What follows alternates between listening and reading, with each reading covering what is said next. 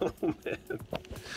Does your flame keep going on your furnace or your hot water tank? Mine did, and it was super irritating, but I figured out after a whole day of screwing around with it, guess what? Replace the thermocouple, all that stuff, it still wouldn't stay lit. I'll include a little video right away about how far I went to try to figure out why it wouldn't go. But the solution was airflow. You're on camera now. Right. No, don't call me. Okay, nothing, doesn't light. Okay.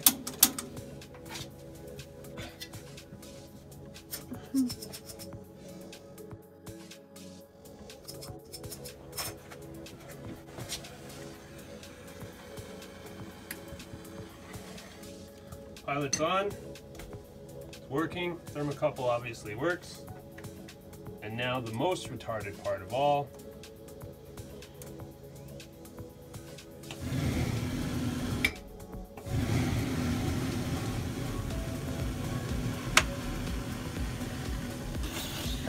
Looks quite flamey there. Yeah, it would be really flamey. But that's it, it stays on and it burns. It doesn't shut off. It does exactly what it's supposed to. If I take this and put it in there, the pilot won't even ignite. It's insanity.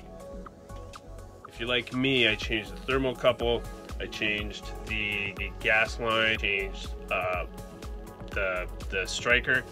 Nothing would light on the inside. So I took it out, turned it around so I could check it in the open air and make sure it lit, and it does light, works fine.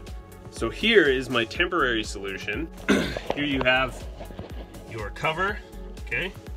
Comes off like this. So I replaced the pilot line, I replaced the thermocouple, replaced the striker, checked all this out, everything's fine in here. I didn't, it doesn't need to be done. This was fine, but it's not getting enough air, so I took the window off here, and the door is actually open. Now, this insulation that comes around these things won't combust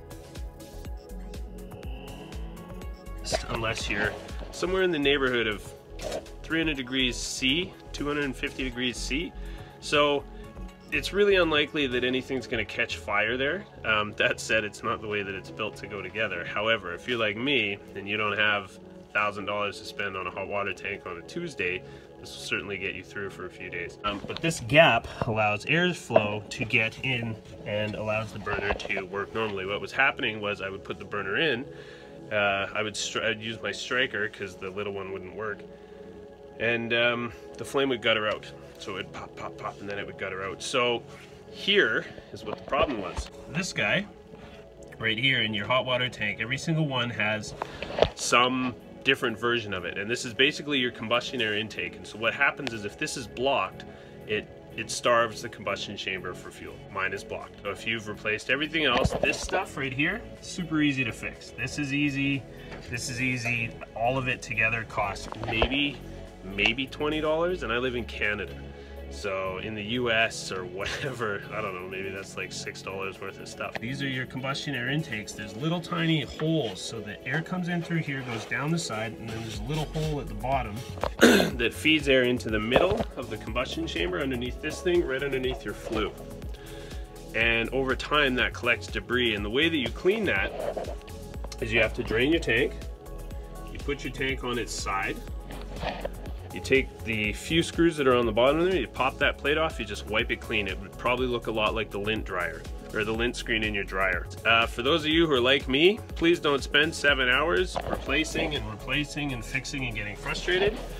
If you know your thermocouple works, if you know that you're getting the proper amount of flow to your pilot light, and if you know that the valve is fine, and there's some very simple tests to do, and it still won't light, just assume you're not getting air in there.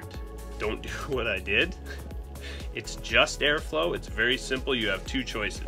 You can either open this and leave it off, which a whole bunch of correct professionals will talk about what a retard I am for having done that. The second option is just to drain your tank, put it on its side, give it a little scrape on the bottom, put it all back together. If I'd have known that at 9 o'clock in the morning yesterday, I probably just would have done that first, because I took the burner in and out about 15 times every hour for like 5 hours. It was kind of a nightmare. No, and I broke the gas line in a bunch. Don't do what Donnie Don't did. If you replace your thermocouple, if you know that there's gas getting to it, if you know that it's not your valve, which you can tell, like I said, there's a couple very simple tests. Clean the lint off the bottom and whatever else is in there. Stand it back up, fill it with water, call it good.